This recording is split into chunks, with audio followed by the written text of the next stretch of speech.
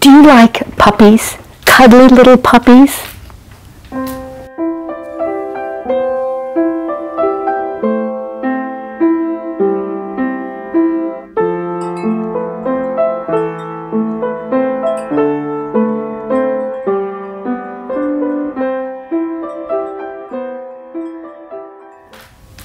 Hi kids! Who doesn't like a cuddly little puppy? They are about the cutest, sweetest little things on this earth, aren't they? Our verse is Psalm 23:4. It says, I will fear no evil. I will fear no evil. We don't have to be afraid of bad things because God sends his angels to take care of us. Oh, that's so wonderful to have God's protection. And God is strong. He's stronger than anything or anyone. Well, we were living in Korea in the late 1950s and the 60s. And Mrs. Grace Rue came to my mom. Grace and my mom were really good friends. And she said, would you like a puppy? Suzie had a puppy. Suzie! You know the stories of faithful Suzie? Well, she went clear through the war and she didn't get killed. That was a miracle. She went clear through the war. You've seen the other ones on Suzie, haven't you? How Suzie picked up the food from the rock and carried it to the hills. And she heard the soldiers coming in the cave. She heard them marching. And you've heard those stories. Well, this is another faithful Suzie story.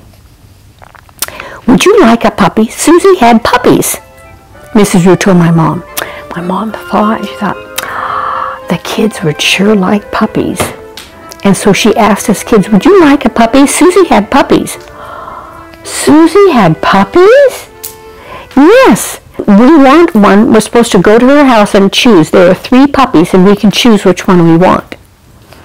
Oh, that was so much fun. Us kids were jumping up and down screaming, I want a puppy, I want a puppy. And so that's just what we did. We went to Mrs. Rue's house in the evening, and oh, all the puppies were so cute. We wanted all of them. Of course, I have 2 younger brothers and me. That was 3. And there were just 3 puppies, 1 for each of us. We thought that was just perfect. But my mom and my dad didn't think that was perfect. They thought 3 dogs is way too much, but they said we could have 1.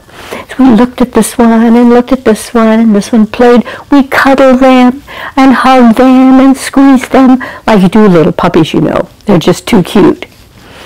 And we finally picked out one. And we carried it all the way home. We were so excited. We showed Daddy. And so we had a puppy from Suzie, Suzie's puppy. We got a little girl puppy, a female.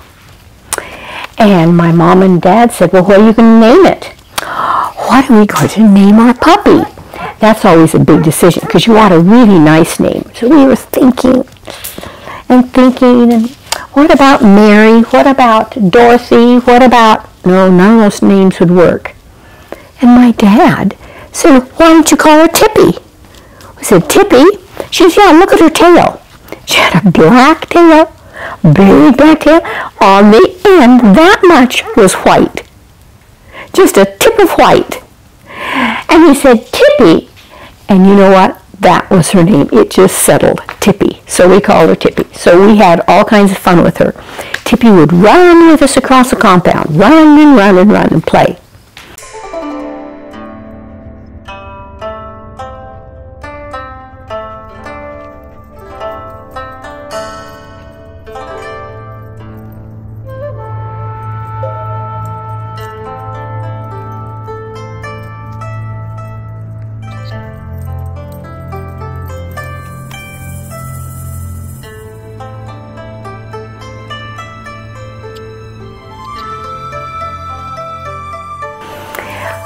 But I don't know why, but Tippy especially liked my dad.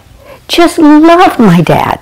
It almost was like she would get down and bow to my dad. She loved my dad so much. And the mission office was down the hill from our house. And she would go down the hill and she would sit outside of the mission and wait for my dad. And when my dad came out, she was so excited, she would like bow like this and sneeze. She would, achoo, achoo. She would just bow to my dad. And then she'd walk with my dad. She'd run around my dad and walk with my dad all the way up to the house. Sometimes my dad would get out from a late committee meeting. It would be late and it would be dark. And the wind would be blowing. But there was Tippy waiting for my dad. And Tippy would bow to my dad and sneeze and love my dad. Would run around in circles and walk with my dad all the way up the hill, around the bend to our house. And if Tippy heard some noises, she would stop instantly and start growling.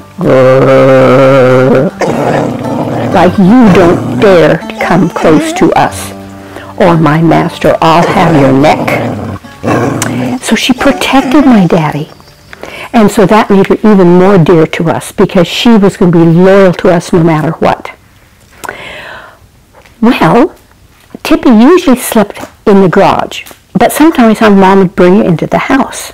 My daddy was gone. He would travel, take a train, travel way down to Daegu or Busan and hold meetings. He held meetings all over Korea because he was a preacher. And he would hold meetings and preach. And he'd be gone for 1 week, sometimes 2 weeks, sometimes 3 weeks, sometimes 4 weeks if he had different meetings.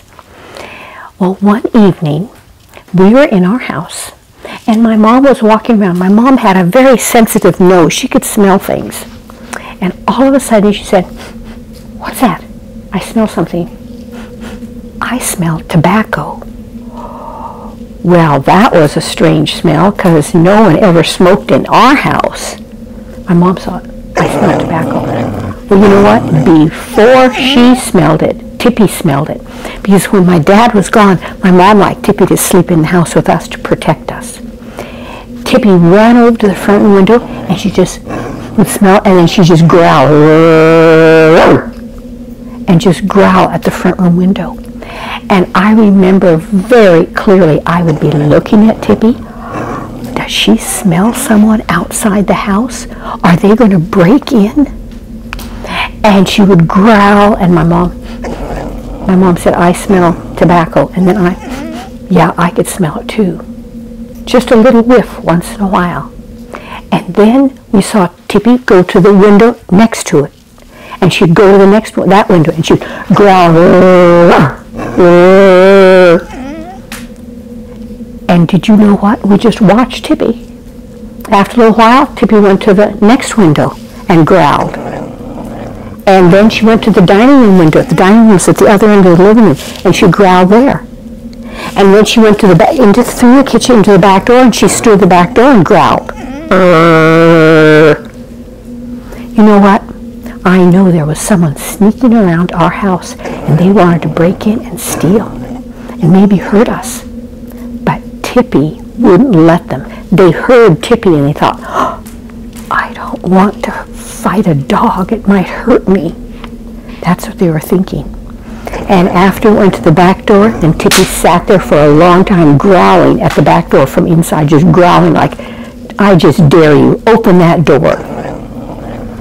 That was so nice that Tippy protected us.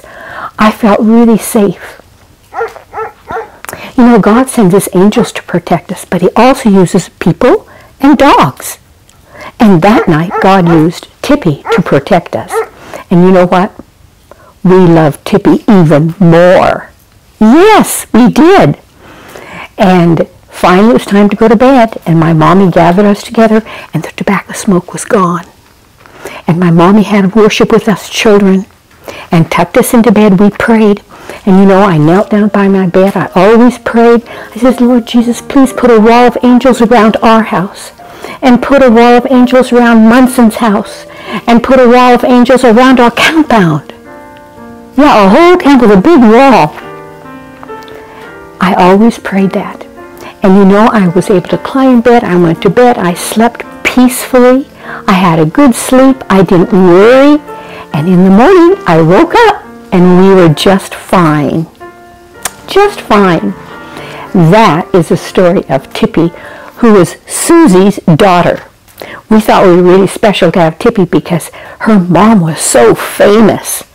I grew up with that story of her going and picking up the food And she saved her life, and she saved Kenneth's life, because she went and got the food because Kenneth couldn't get the food. That's Faithful Suzie, the first story. If you haven't seen that, you need to be sure and watch it. Thank you so much for coming by. I have lots more stories, so tune in. I put a new one up every Friday. I want to pray. Dear Lord Jesus, thank you so much for giving us our pets. And Lord, sometimes they protect us like Tippy. Thank you so much. We love you with all of our hearts. For Jesus' sake, amen. Thank you so much for coming by. And I'll talk to you next Friday. Bye!